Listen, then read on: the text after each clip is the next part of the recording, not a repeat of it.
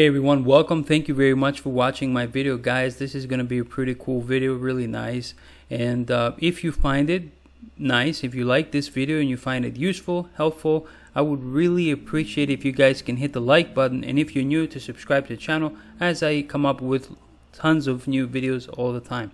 So guys, you're missing out big time. For the past year, a lot of people have been, the majority of the average, let's say, retail investor has had his mind filled with either renewables, SPAC, cryptos.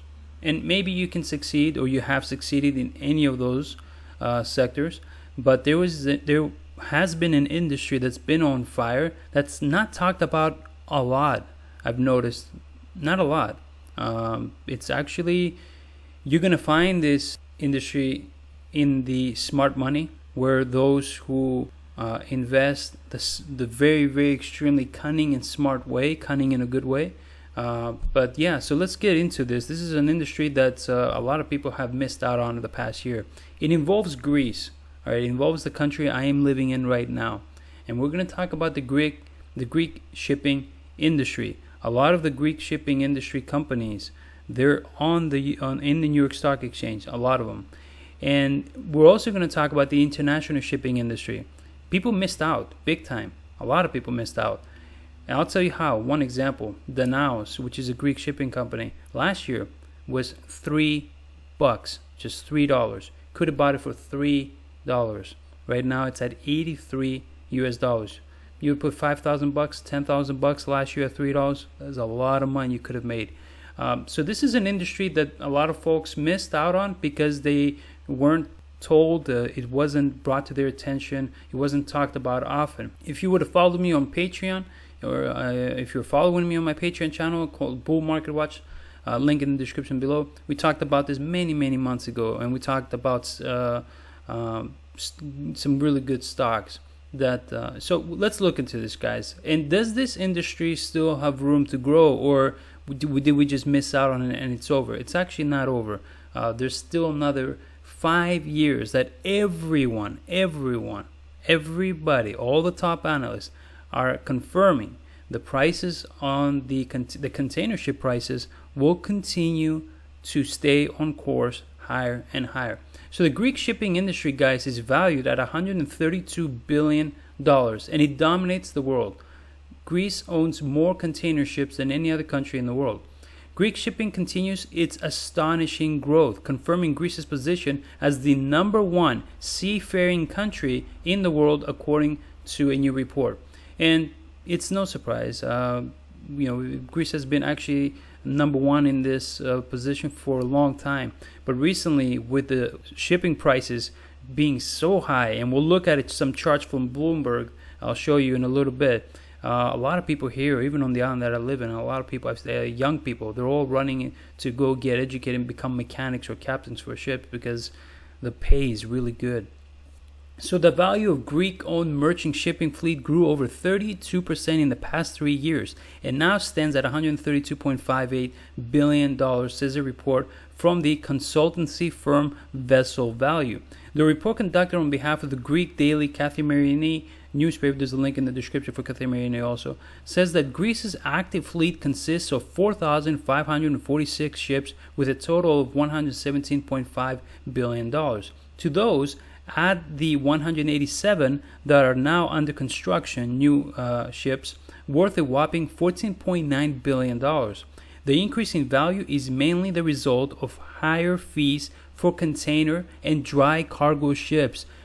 Let me see if I can go real quick, guys. Let me skip over real quick to the chart.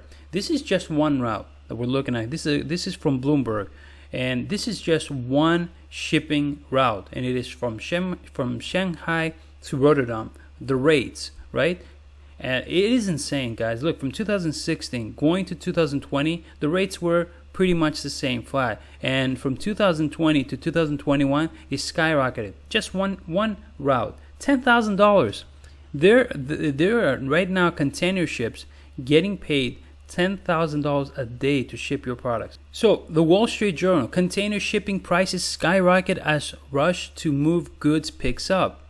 Next, the report also notes that the composition and size, guys, of the Greek merchant fleet has also changed. The number of vessels may not have changed much, but the number of operating plus under construction ships stands to 4,833. That is up from the 4,500 ships in 2018. The Vessels Value Research says that in 2018, tankers accounted for the highest value among Greek-owned ships, followed by dry cargo and liquid natural gas. Liquid natural gas, DL, what was it called, the stock that we talked about? DLNG or DLNS? DLNG, I think it was. It's another one to keep an eye on, guys. It's only like $3 right now. Container ships were a distant fourth. In 2021, dry cargo ships have overtaken tankers in value. However, the container ships have climbed to third place. Now, dry cargo ships, both operational and under construction, and we'll look at some stocks in a little bit, guys, are now worth $46.7 billion, while tankers are worth $39 billion. Container ships, or box ships as they are so called, are worth $23.4 billion. The number of Greek-owned box ships is 441 compared to 1,458 tankers and 2,326 cargo ships. By the way, like I said, there's a lot of Greek-owned shipping companies that are on the New York Stock Exchange, and all of them, if you click on any of them, guys, for the 1 year chart, if you look at the past 1 year, they're all skyrocketing up. It is in the container ships category that there has been the highest increase in vessels. In slightly over a year, guys, the cost of transporting a 20-foot equivalent container has risen from $1,000 to $12,000. From ING's website, right? This is in 2021. From ING's website, 5 reasons global shipping costs will continue to rise. And they're not the only ones saying that. Everyone's saying, Fidelity, everybody, for the next 5 years, this shipping rates are going to go off the roof. Shipping companies, their stocks are going to go off the roof. So shipping costs have risen sharply, and fierce competition for ocean freight capacity is the new normal. With new capacity only slowly coming on stream, freight rates are expected to continue to reach new heights this year. So, in this article, no short-term relief, right? Continued global imbalances push prices further. Few alternatives for ocean freight. Greece owns most of the ships. An unbalanced recovery through 2021. Reduced blank sailings will help ease capacity constraints, port congestions, and so on. So although the country accounts for only 0.16% of the world's population, Greece accounts for 0.16% of the world's population, because Greece only has roughly 10 million people. That's it. That's the whole country. Greek ship owners own 20.6, almost 21% of the global tonnage, and 54.2% of the entire European Union controlled shippings, controlled tonnage, the ships. Right, so 21% of global market share in the global shipping industry, it belongs to Greece. 54% in the European Union belongs to Greece.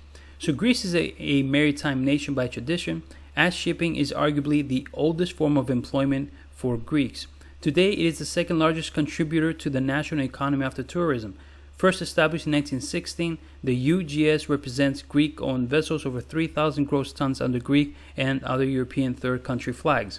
Between 2007, guys, and 2019, Greek ship owners more than doubled the carrying capacity of their fleet. 32.6% of the world tanker fleet, 15.1% of the world chemical and product tankers, and 16.3% of the global LNG fleet. If we look at here, the figures by countries and who has the most fleet around ownership, the biggest ownership in the EU merchant fleet, right? In the European Union, the light blue, the blue here that you see, the big chunk right here, 54.2% belongs to Greece. So record rates, guys, and they continue to soar according to Bloomberg report. That you can see the chart here. Look at some Greek companies and how they've been doing. Danaos at $83. DAC is the ticker symbol. Navios Maritime used to be like under like $6. It's now at $25.67. Canon Holdings is not a Greek company, but it is a holdings company, and they have a huge stake in Zim Integrated, which is an Israelite shipping company, which Danaos has a big chunk of Zim Integrated, so it's affiliated with Greece. So 30. Look at that. I mean, they have stake in a shipping company, and they're doing awesome. They went from 20 to 37. Global Ship Lease, another Greek company, went from what, like $3 to 19.90. Zim Integrated, it was an IPO that we covered. We covered it as a pre-IPO. It went from $10, $12, $11 to $47 right now. So guys, this is an industry people are missing out on for over a year now, because they've been going back and forth from SPACs, cryptos, renewable energy, EV, and maybe sometimes you do well, sometimes you don't, but the smart money doesn't look at hype. I've said this many times before, even last year. Smart institutional investors, the smart money does not run after hype, or if they do, they know how to trade the hype. But if you want to be in a nice, consistent way, you got to look at some really good disruptive trends. And starting last year, the trend was the shipping rates, and people picked up on the fact that the shipping rates were going higher, and they jumped in on many Greek shipping stocks and made a lot of money. I also have made some money on Greek shipping companies, and I continue to own some Greek shipping companies because they're just basically going to go higher for the next 5 years. So guys, that's it. Please let me know what you think of this video. If you liked it, hit the like button, leave a comment, and let us know what your opinion is. Thank you very much, and take care.